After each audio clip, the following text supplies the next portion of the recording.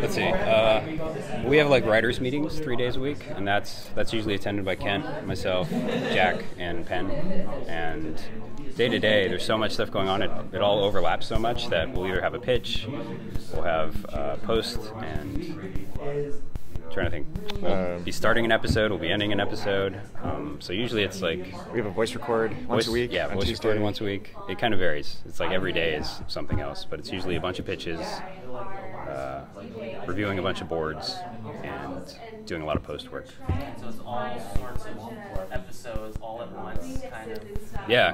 Different stages. Yeah, we're starting the next season right now, but we're still doing post on episodes from the middle of last season. So it's overlapped so much now that.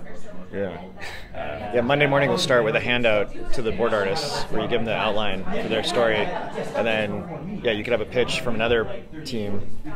So you're talking about one story, and then a couple hours later you're immersed in another story, and then you could be having like a breakdown for, getting ready to ship a story that's like was written 2 months ago that's like heading overseas, and it's very schizophrenic sometimes. You're like, wait, what story is this? That's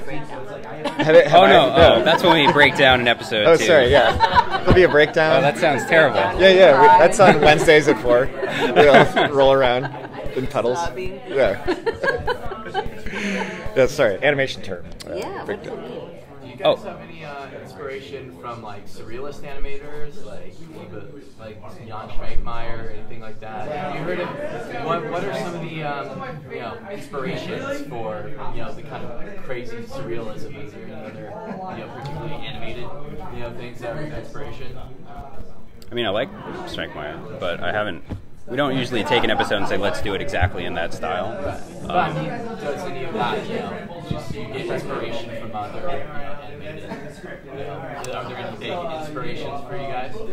Definitely. I mean, it might not be animated necessarily, but like Mobius, like the scale of Mobius and stuff, and the sort of weird transformations, that shows up a lot. A lot of anime sort of works its way in. Not a ton, but like a little less mainstream stuff, like Masaki Uesa's work.